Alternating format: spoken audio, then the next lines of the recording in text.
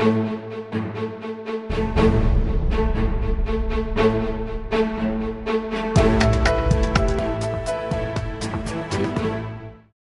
and welcome to Headspace, the show where we discuss the week's top stories with Mint's editor Sukumar Ranganathan. Sukumar, welcome to the show. Thanks for taking time out. Let's quickly start by talking about the Tata and the Air Asia alliance. What do you make of a new airline entering the sector which is already struggling? They could have easily invested in an existing player. See, I think you'll have to look at it from 2 or 3 different perspectives, right? The first perspective, let's not look at a business perspective. Okay. I think you should look at a legacy, historical perspective. And I think for the Tata Group, they've been associated with airlines all their life. Right. And they did make one very high profile but ill-fated attempt Singapore Airlines, yes, to re-enter the business. Didn't really work out. Right. That would have changed the contours of the Indian market. Absolutely. If they'd gotten in partnership with the Singapore Airlines, which is one of the world's best managed airlines. Sure. Didn't work out.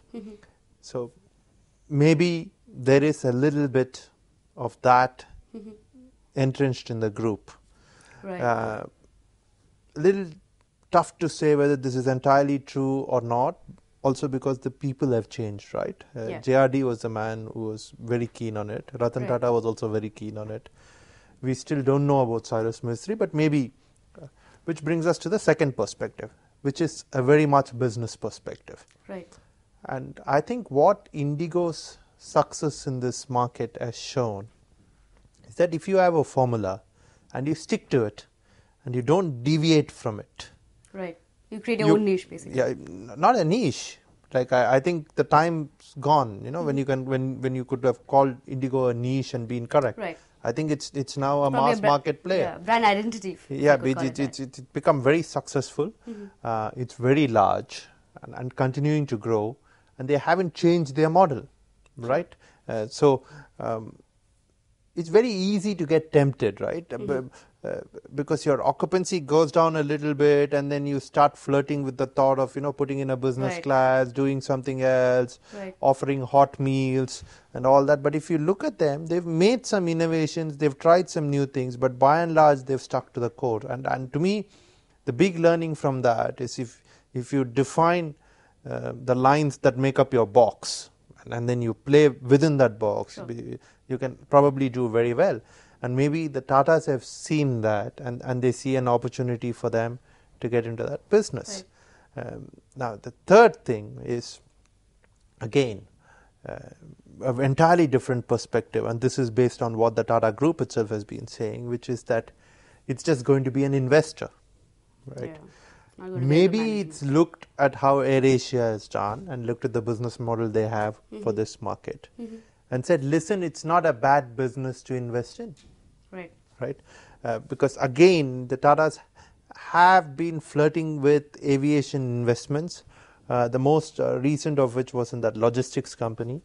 Never really went anywhere, but they've been flirting with these things. They also have a stake in SpiceJet, I guess. Exactly. 6% or yeah, not a very significant stake, right? But so I think maybe they thought this was an interesting way for them to put in a financial presence in this. So you'll have to see how it works. I think it could be a little bit of all three, or maybe the business perspective is what it really is. I also think that it helps Air Asia that the Tatas are associated with it, because they have a certain brand equity in the Indian market, with the customers, with the regulators, because it's a group known to do things in a certain way. By and large, sticking to the straight and narrow and not deviating from it, which actually could be quite difficult in the business of airlines. But that may again explain why they didn't want to get into it themselves and have a different operating phase to sort of insulate themselves from the slightly senior aspects of this business, because you need to lobby a lot, you need to it's a high investment, high risk lot sort of of negotiation and discussions with the Director General of Civil Aviation, with the aviation regulator.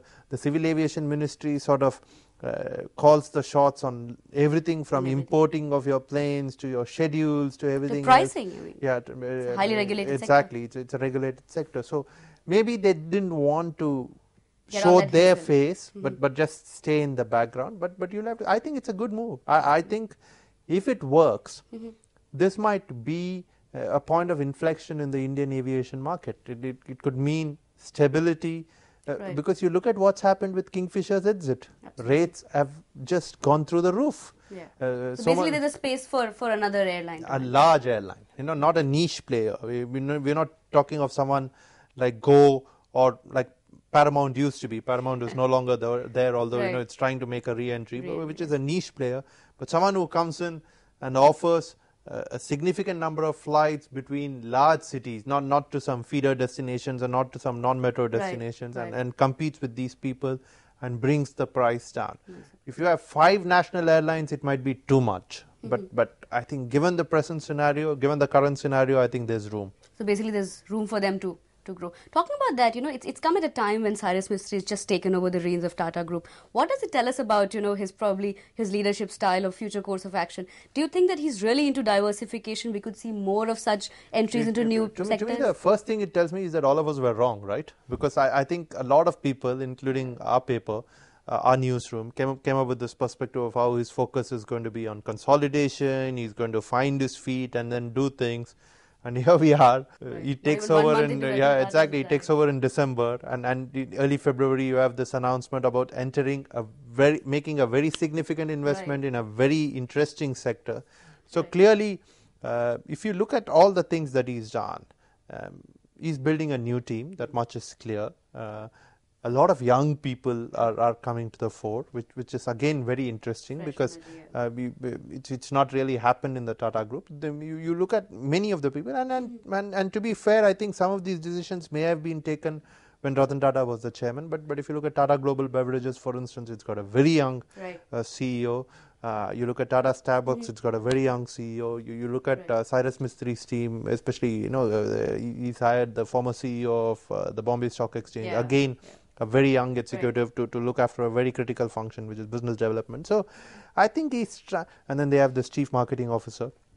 So who's again a young and one of these high profile executives. So I think they're clearly trying to, he probably is trying to rebuild the group. What is clear now is that he has an idea of what he wants to do. He probably has a very definite plan of all the new things that he wants to do and all the changes he wants to make, which is brilliant, right? Because I think every chairman should sort of have a clear focus and a clear idea. And have his own way of, how to do things.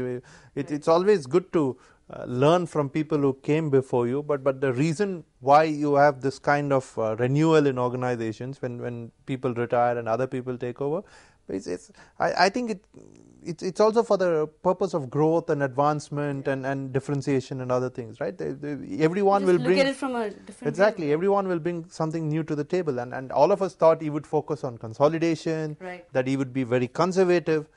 Clearly he's not going to be conservative. He's made a large number of changes, and again the final point is that the Tata Group is a very conservative group, not the kind of group that's where you see a large number of changes in executive profiles and all those things, and then you're beginning to see that. So I think it might be significant to focus on that aspect of it.